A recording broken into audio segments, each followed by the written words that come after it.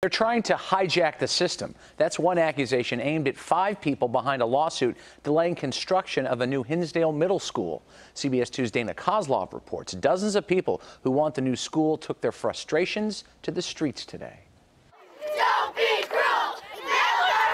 A protest isn't a typical after-school activity in Hinsdale, but the fight to build a new middle school here is at a tipping point. 5 people have kind of just used a technicality which was corrected to go ahead and hijack the system and try to get their way. Parents and students in favor of the project are protesting the battle between voters and 5 people suing the board to stop the project. It started last fall after voters approved the $53 million school. But the 5 opponents, realizing public notice about the vote was posted 2 days too soon, used that as the basis of their lawsuit. After our story in March and a judge tossed the suit, the plaintiffs filed a motion to reconsider.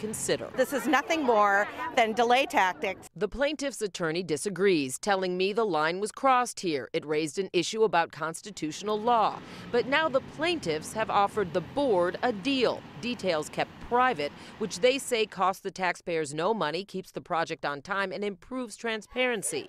But many voters say that's not how democracy works. What they're doing is they're usurping our country and our democracy by going around the voters and what they intended.